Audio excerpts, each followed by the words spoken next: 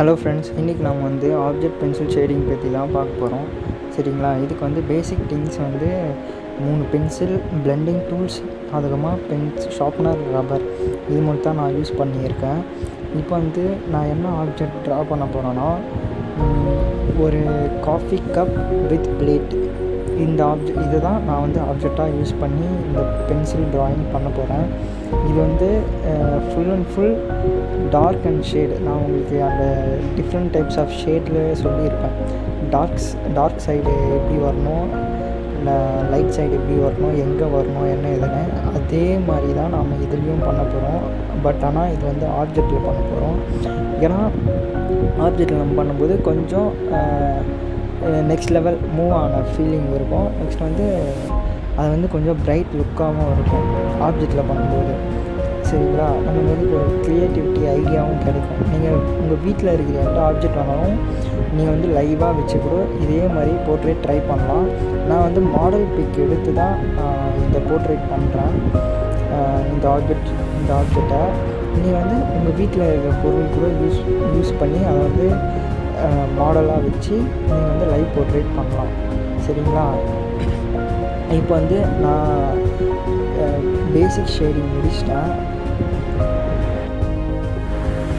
இதில் மட்டும்தான் நம்ம வந்து டார்க்னஸ் அண்ட் லைட்னஸ், டார்க் எங்கே வரும், லைட் எங்கே வரும்னு கரெக்டாக மேனேஜ் பண்ணால் மட்டும்தான் நம்மளுக்கு வந்து அந்த ஒரு கரெக்டான ஃபீல், கரெக்டான லுக் வரும். சரிங்களா? இதை வந்து நீங்கள் கொஞ்சம் பார்த்து எந்த சைடு வரும்னு பார்த்துக்கோங்க.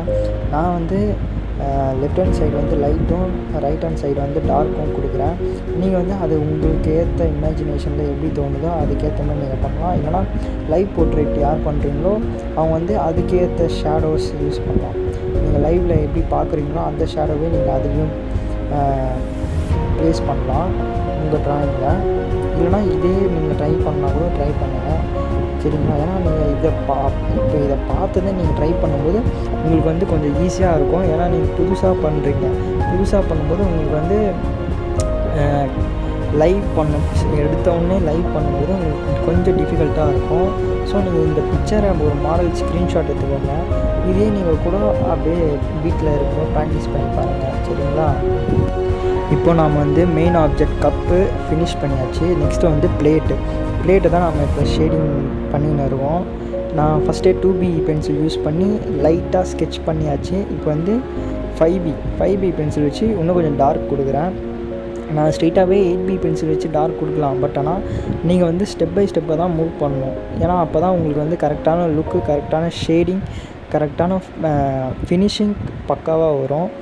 ஸோ நீங்கள் வந்து 5B யூஸ் பண்ணுங்கள். ஏன்னா நீங்கள் வேறு கேட்டகிரி பென்சில்ஸ் கூட யூஸ் பண்ணலாம். பட் ஆனால் இது பேசிக்காக இந்த பென்சில்ஸ் ஷேடிங் கொடுத்தீங்கன்னா உங்களுக்கு வந்து இது வந்து ஸ்மால் ஆப்ஜெக்ட் தானே. ஸோ இதுக்கு வந்து நீங்கள் அந்த கலர் யூஸ் பண்ணால் உங்களுக்கு பர்ஃபெக்டாக வந்துடும். ஸோ இப்போ பாருங்கள், நான் வந்து 5B வச்சு ஷேடிங் பண்ணிட்டேன். இப்போ வந்து 8B வச்சு இன்னும் கொஞ்சம் எக்ஸ்ட்ரா டார்க் கொடுத்துட்டு இருக்கேன்.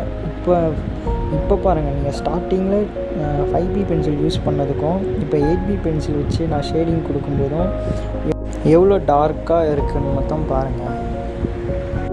இப்போ உங்களுக்கே அந்த ஒரு ஃபீல் வந்திருக்கும், ரியல் டேபிள் மேலே கப் அண்ட் சாசர் இருக்கிற மாதிரி. ஐ திங்க் இந்த வீடியோ உங்களுக்கு பிடிச்சிருக்குன்னு நினைக்கிறேன். நெக்ஸ்ட் அடுத்த வீடியோவில் உங்களை மீட் பண்ணுறேன். Bye friends.